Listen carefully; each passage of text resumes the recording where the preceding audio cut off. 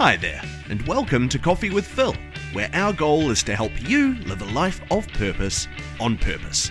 Walking with God sounds easy, but how many of you know it never follows the script you prepared?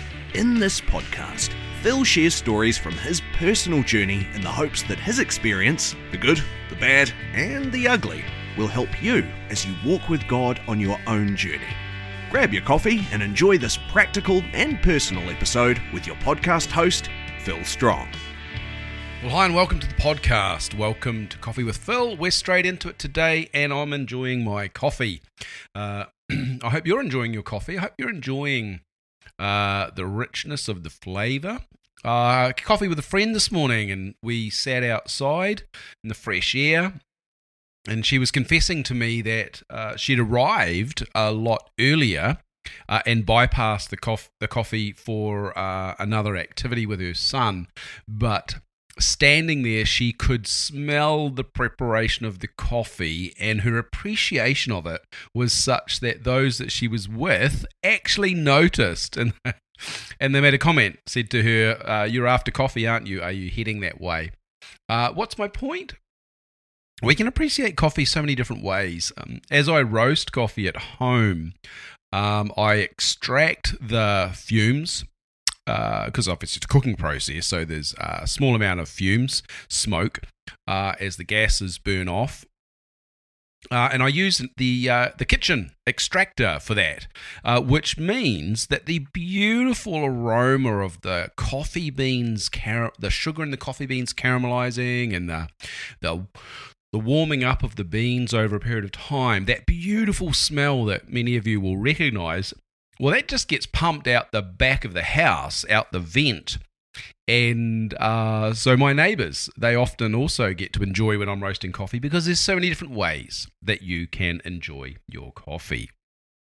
And here I am enjoying mine, flat white this afternoon, managed to pull off some pretty beautiful latte art on the top, and I guess you have to ask, is it still latte art if you're having a flat white? Well, that's a very good question, isn't it? Maybe I'm using the incorrect term. Maybe it's milk art or barista art. Who knows? Anyway, today was good, and look, I'm having a great day. Had some great catch-ups and ticking a few things off, and got a couple of other meetings later in today, so really trying to land the week well. Today's my last day of the week, heading into my weekend. So looking forward to it. This is Coffee with Phil, episode 96. And we're tracking very quickly towards the number C, which is, of course, 100. And I'm looking forward to that milestone. It's a personal milestone for me. Thanks for being on the journey as a listener.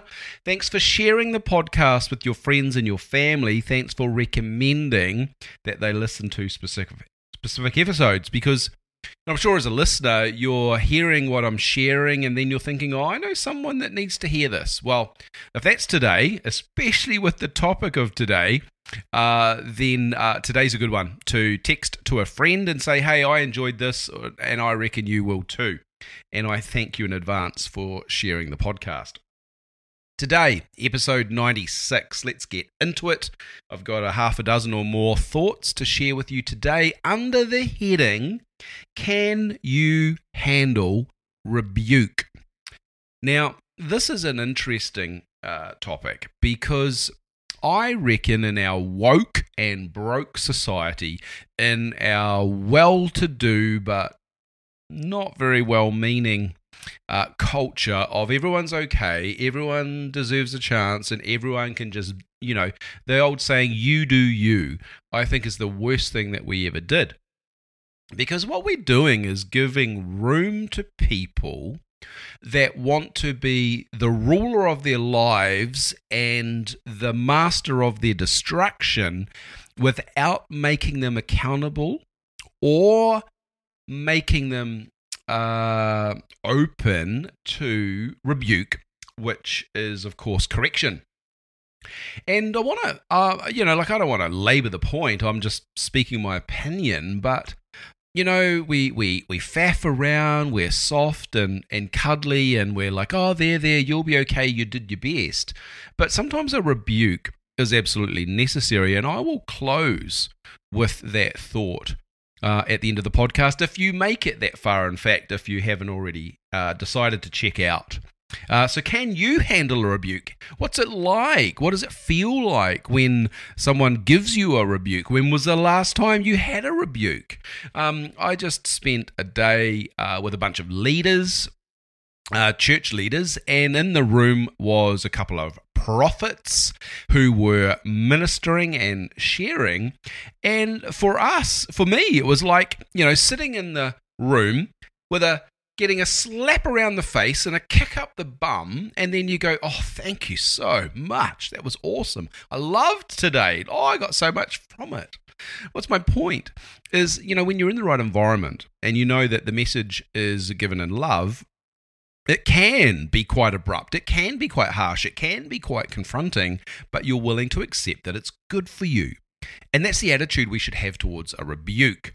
Should we tell our kids off? Yes, we should. Should we do that when they're adults? Yes, we should.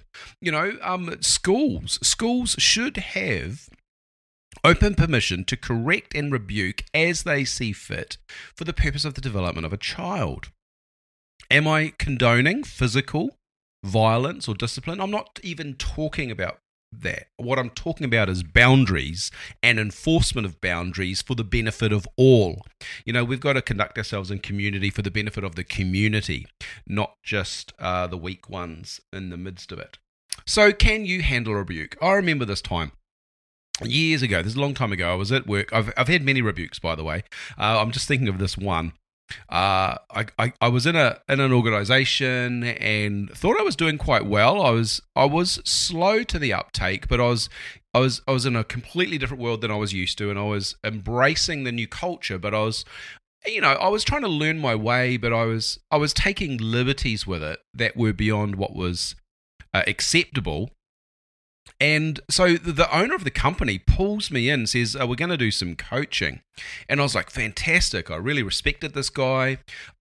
He was a absolute master craftsman in the industry we were in, and I was looking forward to it. And he sat me down and we were watching some teaching videos.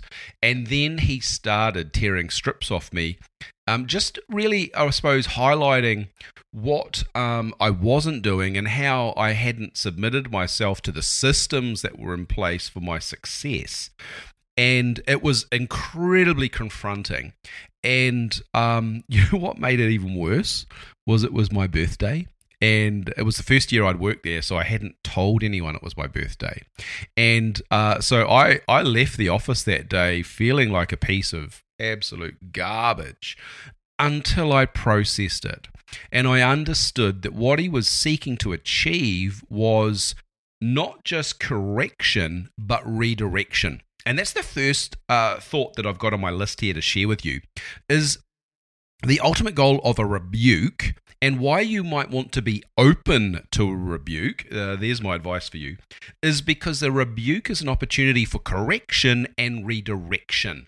And so in the example that I gave you, this guy who was a mentor and became a friend and is a guy that I still have the utmost respect for, 23 years later, I just have an admiration because he was prepared to confront, he was prepared to correct, and whilst he was abrasive and I felt like I got put through a mincer, his goal was to redirect me towards my own success.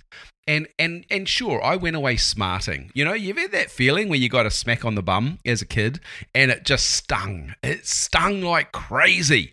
Well, eventually the sting goes away, and then you get to process what happened, and that's what happened for me. It was a correction with a redirection, and I got to really think about why, and in that I got to choose how I was going to respond. And so I want to speak to a couple of these thoughts, and I don't know what your situation is. I'm not talking just professionally. I'm talking in a relationship. I'm talking in a friendship. I'm talking in a workplace context. You can apply this however you like. And I am speaking as one who has had many rebukes and who has also had to deliver many rebukes. So I've lived on both sides of this, and I'm hoping it helps you. and I will pull it back to faith at the end. So for those of you that are wanting Bible, you'll get it. Don't you worry. So let's get on to number 2. In the midst of a rebuke, sometimes we can react. And a reaction is like when you pull back. You know, when I remember Mum used to give us a smack on the hand with a wooden spoon because that was the most effective way for her to apply physical discipline. Now, I'm an old guy, so I was raised with physical discipline and I have no problems with that whatsoever. Mum couldn't hit me hard enough on my bum to make an effect. So, she'd say, hold out your hand, and she would hold the end of my fingers and she would smack the palm of my hand with a wooden spoon. And it stung if I didn't pull my hand out of the way. And so a reaction, what I'm saying is a reaction is when you pull your hand away in anticipation of what's coming. And I'm saying don't do that. Don't do that with a rebuke. If you feel like you're in a situation where someone's about to give you a correction and a redirection, which is a rebuke, don't pull away. Embrace the opportunity and be mature in the process. So the second point I've got for you here is to stop and consider the feedback with 2 thoughts. So this is feedback, and just so many things going through my head here. I just want to also make sure you understand that I'm not condoning someone doing this in an abusive way. Yelling and shouting and spitting and pulling you down and degrading you as a person. So let's just put the extremes aside and talk about a healthy rebuke that's motivated by love. So the first thing to acknowledge is, how am I feeling? And we've been doing a lot of work on this with Emotionally Healthy Relationships course that I'm on, is getting in touch with our feelings. And yes, even guys can do that. But the question is, what am I feeling? Let's put a name on it. Am I fearful? And if so, if I'm afraid, what am I afraid of? Am I feeling angry? If I'm angry, why am I angry? Do I feel judged? Do I feel discarded? Am I afraid that they don't love me? How am I feeling? Obviously, you might feel sad. You might feel disappointed in yourself. You might feel unfairly accused, depending on the situation. So the first thing is get in touch with your feelings. But the second thing I'm really wanting to encourage you in is, how are they feeling? What's the motivation behind what they're doing? It's easy to reflect on this as an old guy now and as a parent, but I remember my dad used to say things like, man, this is hurting me more than it's hurting you. And I'm like, oh, you reckon?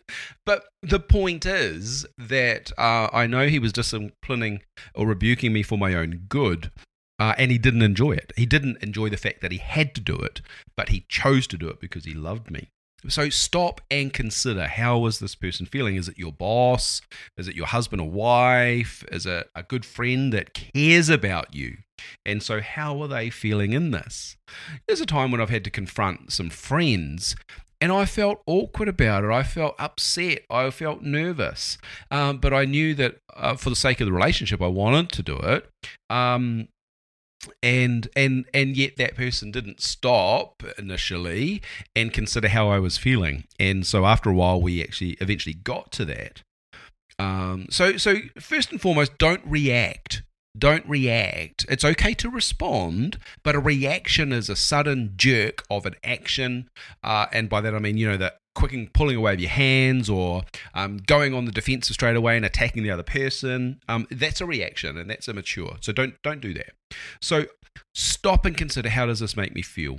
Why am I feeling this way? And then what's the other person feeling, and why might they be feeling that? Now, it's really hard to do that in the split second of the moment, which means you've got to slow everything down. Don't rush, because when you rush, it turns into a fight, and a fight is not what I'm talking about. I'm going to keep moving quickly. Number 3, I would say this: own the role that you've played in the story and the end point so far.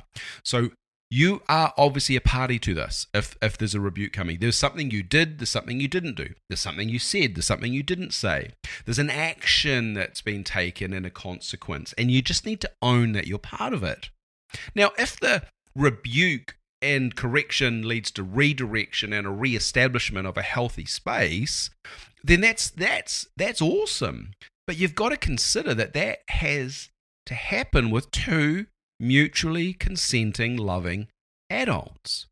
Now, in a parent-child situation, that's not the same, because if you're rebuking, correcting and redirecting a 3-year-old, there's a different level of maturity and responsibility, and so this does not apply in that situation. Your parenting is parenting. What I'm talking about is working through this discipline process for the sake of making life better and making the community, the partnership, the friendship, the connection, making it more healthy. So you just got to own it. Hey, look, you're feeling angry or upset, and I'm really sorry about that. And I'm here to listen. I'm owning this. So can we keep talking about this? That kind of response is far more mature than, you don't know what you're talking about. I can't believe you're attacking me like this. I didn't do anything wrong. That's not owning it. Look, this conversation is happening for a reason, and they're talking to you for a reason. The fourth thing that I want to say, and this is a cliche we've been using for years, but always seek to understand before seeking to be understood. You have 2 ears and 1 mouth. The ratio of listening to speaking should be 2-1. You should listen. You can ask questions. Can I ask something to clarify what you're saying? Is it okay if I reflect back what I hear you say? Can I ask you something? Those kinds of questions or statements are demonstrating that you're seeking to understand the other person instead of reacting or just not even listening, but preparing your answer in your head. I got to admit, it's one of my weaknesses. Sometimes I listen so I can respond. I've already got my answer. I'm just waiting for them to take a breath so I can start talking. That's not going to help in a rebuke situation. So I'm listening.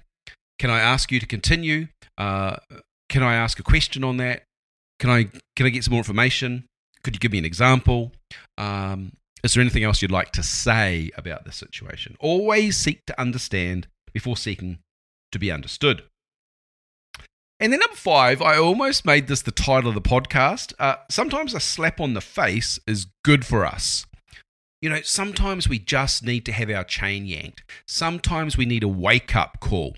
Sometimes we need to be snapped out of our false reality or our ignorance of how other people are feeling so that we have a chance to correct and redirect our behavior. And I'm not condoning physical violence by saying this. Please don't go around slapping your husband. But I am saying sometimes a wake-up call is necessary. Now, there are safe ways to do that. And Kathy and I, over the years, have developed safe language. We might wave a white flag, not literally, but say, hey, I'm waving a white flag here. I just want to come in peace, but I want to come and have a conversation with you. I know you're upset, but I want to have a conversation. Or, from Keep Your Love on Danny Silk and his program about defining the relationship. He speaks about feeling connected, and so you say, "Hey, I'm not feeling connected right now. Can we speak about that? It's my feeling. I'm not feeling connected, so I would like to talk about it." And for us, that's become safe language because it's not a blame language. It's a feeling language, and it's personal, and we have to respect how the other person feels because their feelings are a result of partly how we're acting.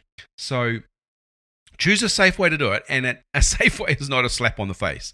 But sometimes an honest, upfront, confronting conversation is like a slap in the face, which wakes us up and helps us to commit to an uncomfortable question that will be good for us in the long run.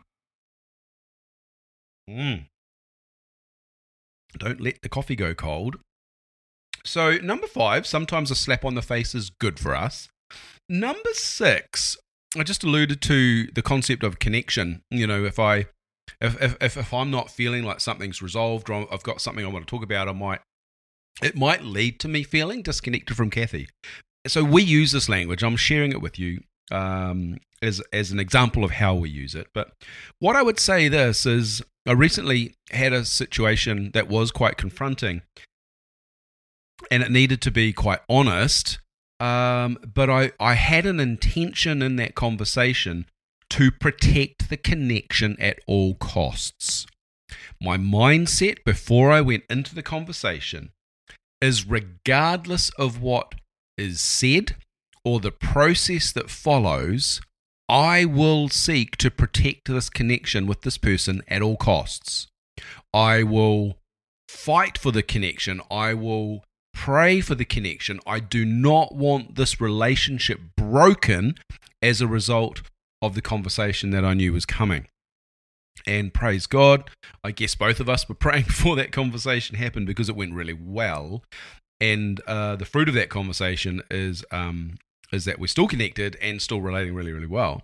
So, but sometimes we go into those conversations with no desire to protect the connection or the relationship they've got, and we just start swinging. We swing a bat, or we sling accusations, or we sling examples and throw them like stones. That attacking mindset does not honor and respect the person that you're speaking with.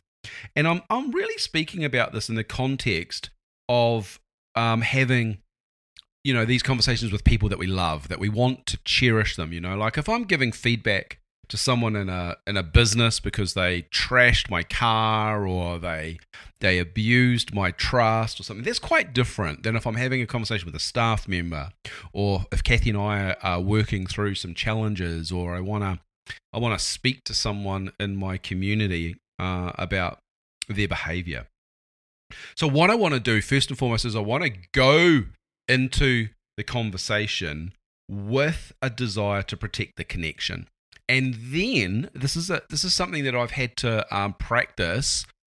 But then at the end of the conversation, I want to seek connection and confirmation of connection as the final thing. So, you go there because you want to confront something, you want to have a correction or redirection. Or maybe someone's doing this to you. Even when I have to have difficult conversations, I want to make sure that the final thing that I do in this conversation is I reconfirm that the connection is in a good place. So I'll be saying something like, hey, this has not been an easy conversation, but I want to thank you for addressing it, or I want to thank you for participating, I want to thank you for being honest, I want to thank you for giving me that feedback. I'd really like to keep working on this with you. But as we finish up here, can I just confirm that you feel like we're connected, that you feel like we can work on this together rather than a us and them kind of mindset? Do you feel connected? And by finishing the conversation that way, I'm absolutely establishing that that's really important to me, that I don't want this to drift. I don't want this to feel like it's, even if it's unresolved, I don't want it to feel like we're broken. I want to feel like if it's unresolved, we're together and we're working on it together. So number 6 is all about protecting the connection and having that mindset as I go into the conversation and through the conversation. I must protect this connection. I will not behave in a way that could break or make this connection unhealthy.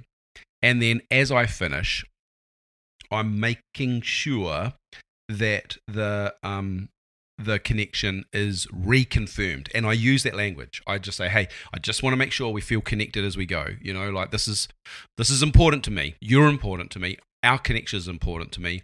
And we're agreeing to catch up next week on this, but I just want to make sure in the meantime you feel connected. That's the kind of language I use. Okay, I promised you some Bible, and I want to finish with this. And the key point in this is that God disciplines those he loves. I don't know if you've ever had a rebuke from the Lord. I know I have. And I know what it feels like. It does feel like a slap on the face. But I want to refer you to Hebrews chapter 12 in the beginning. But first I want to refer you also to the quote that the writer of Hebrews includes at the beginning of Hebrews 12. And the writer, whoever it is quoting Proverbs chapter 3, verse 11 and 12. And chapter 3 of Proverbs, verse 11 and 12 says this: My child, do not despise discipline from the Lord, and do not loathe his rebuke. For the Lord disciplines those he loves, just as a father disciplines the son in whom he delights. So there is a key point that I want to leave you with here. And I want to refer back to Hebrews 12.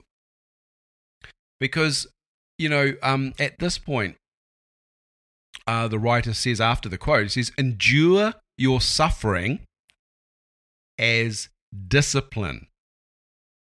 God is treating you as sons.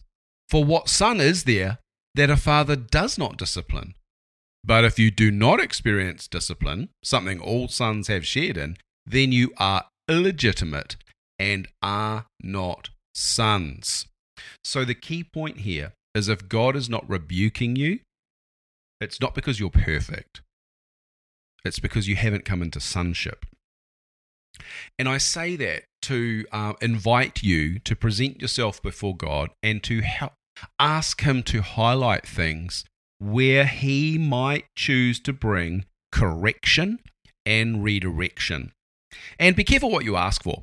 But, I think if you love God and if you respect Him as a Father and you are willing to submit to Him as your Heavenly Father, then you should have confidence that anything God highlights in your life and anything He rebukes you over for the purpose of correction and redirection is for your benefit. It will work out good for you. Though it may not be comfortable, it certainly will be good for you. And I can think of a dozen examples where the Lord's done that, where He's called me into a place of correction, and I've then had to go and apologize to someone and have a conversation and a prayer time with them because I was willing to submit to God. As I keep quoting A.W. Tozer, he says, the Lord is either Lord of all or He's not Lord at all. So if God wants to invite you into a place of correction, then you should embrace that. That would be my encouragement. Oh, well, I hope you can handle rebuke. I hope you learn to live seeking correction and redirection for your benefit. And Lord, I pray that if you're doing that in a community, that you do it in a safe and healthy way, that you learn some safe communication techniques. Don't just go in there attacking someone, but go in there and invite a conversation that will be beneficial for both parties. All right? But the best thing you can do is learn this by learning it from God and His journey with you, and you do that in the private, and then the benefits will flow publicly. Well, I'm going to sign off, finish my coffee, and enjoy the rest of my afternoon. I hope you're having fun wherever you are. I look forward to continuing this journey with you as we navigate life and faith and making our faith real and living a life of purpose on purpose. So I wish you all the best. God bless you wherever you are, and I look forward to catching up with you real soon. Until then, you take care now.